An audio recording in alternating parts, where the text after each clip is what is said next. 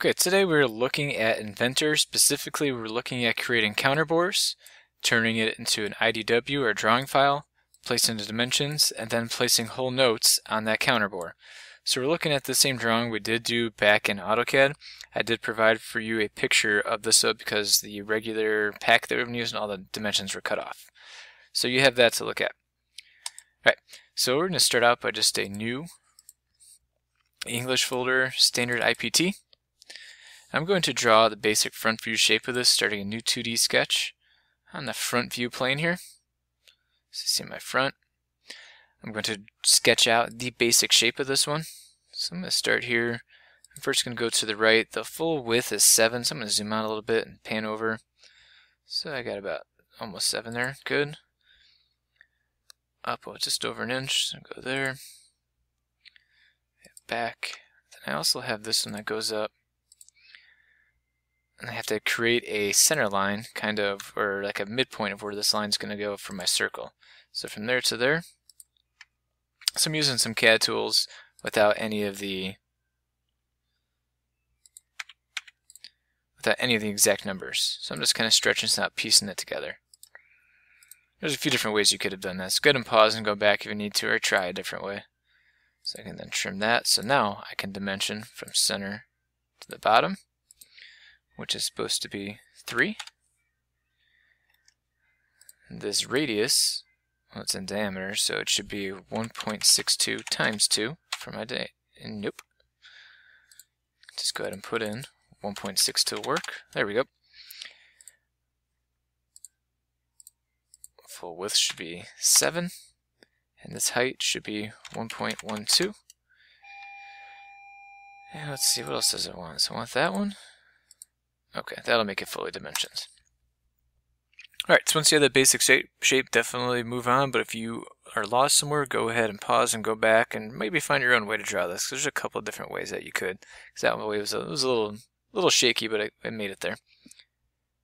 Alright, so once you have everything fully constrained in purple, you can finish the sketch. I'm going to zoom out and extrude. Remember, you do not want a collection of sketches here. You should only have one sketch. So I'm going to extrude the surface, and it has a full depth of 3. And now I need to create another 2D sketch. This is where I'm going to place points for my holes. So I'm going to place a point, and I should be able to just click and find the center right there. You can dimension it. I think the program wants you to oh, it actually just found right there, constrained right in the center. So that'll just work just like that. So you don't even need that as long as you put it in the center. Over here, though, I am going to need to dimension it. So if I do a new 2D sketch in the top view of this,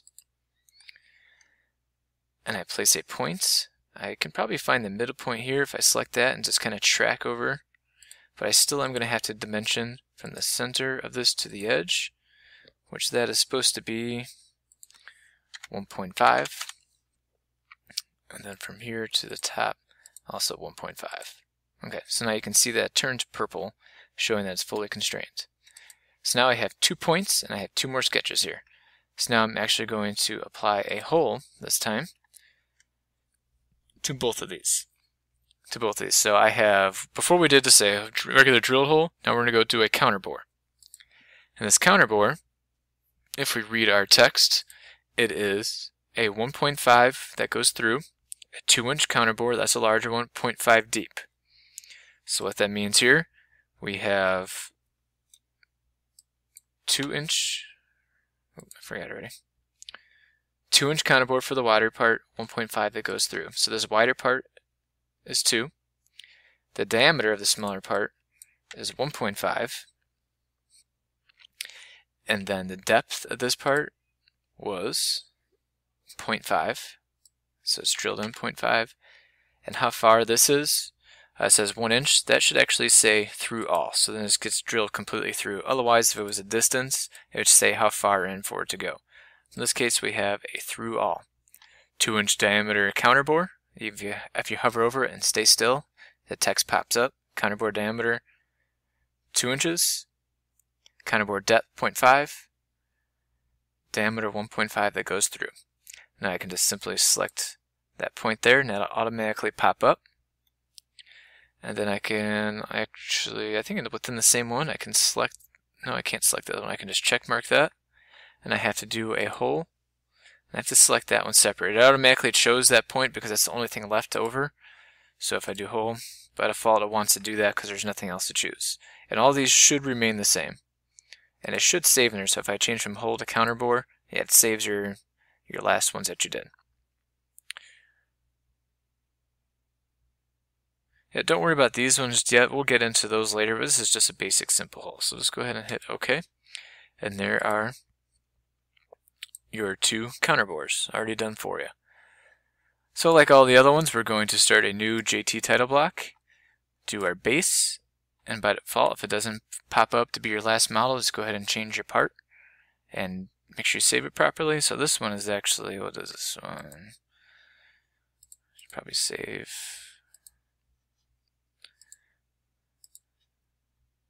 Save as number 8. So now my title block, I can now save that as not templates, TechCADD, Inventor.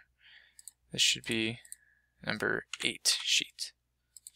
Okay, now I'm ready to place my base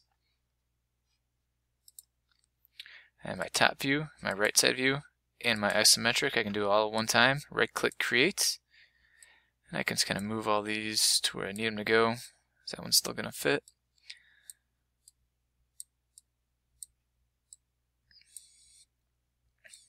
Yeah, this should be okay. We might have to shrink this one down later. Okay. That one can go on color. Hit OK. Alright, before I start placing dimensions, I'm going to put some annotations on here. My center marks, selecting the largest arc, so the larger one here. And then I'm also going to, why'd that one pop up? That's okay. And then I'm also going to do my center line. Let's try center line bisector. I think it's not going to go through all the way. Yeah, it only does between those 2 lines, but I want this to extend out all the way. So it makes it a little weird. So can I extend it? Yeah, I can extend it, but you can see it just doesn't look right, how there's one part that's longer than the other. So we're going to do a center line this time. And by default, it is going to find the midpoint between these 2. If I click and click, I kind of guesstimate about how far that'll be. I know it's supposed to be 1/8, but if you just move the mouse away a little bit, match it the best you can. So same with here, center line.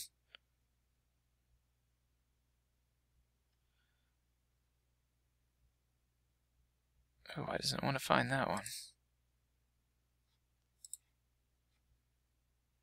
Alright, so it doesn't want to find this one because it doesn't happen to be on a midpoint, whereas the rest of these, the center of this just so happens to be on a midpoint, so that'll work there. Right click create. Same with this one, I can click and click. Right click create, and there we go. So let's see what happens if I go back with this one. Center line, yep, another midpoint. Click, right click create. Yep, so right click create will put it at the right distance. This one though, we're going to have to do, I think, a little bit of modifying. So I'm going to do my centerline bisector again, but let's do between here and here. I'm going to go ahead and select it and stretch it. Yeah, it should be fine. Let's not worry about our dashes here in this case. I do want to find out what's up with this one though. Center mark. Okay, you can do 2 center marks in this one. I don't know why that one's not going all the way. Either way, it'll be okay though. Alright, so now we are ready to dimension our height from the center of the circle to the bottom. This height is basically just like you see in the packet file, that pretty much the exact same thing. We have that radius. We have our depth. And we also have from the center to the edge, 1.5. Center to the edge again. Locating the center of that counterbore. We do not need any dimensions down here for that because they're all up here. And the last thing we need is just a hole and thread note. So if we select this one, I'm not sure, let's see if it finds out depending on which one we do. Let's see if it did that. Yeah, they tell the same thing, so it doesn't really matter which one you select because they're both going to say the same text because it's part of the same hole feature. So it tells us we have our 1.5 through, 2-inch counterbore diameter with the proper symbol with a depth of 0.5. And really, I don't think we even need that right side view. You can keep it if you want, otherwise that'll create a little bit more room for our isometric here. Center those a little bit. Bring this one down. And I did miss one. I have my overall width. So I can put that in my top view. Maneuver some of these around. Yeah, there we go. Yeah, sorry that was a little jumpy, but yeah, we have our overall height, overall width, overall depth, location of our counterbore, the height of the shorter part here, our radius of this larger circle, and then our notes for these counterbores, which by the way should also say, if I hit enter, times 2 for 2 of them. Or that looks a little weird. Let's make that just say 2 holes in all caps. There we go. Alright, that'll do it.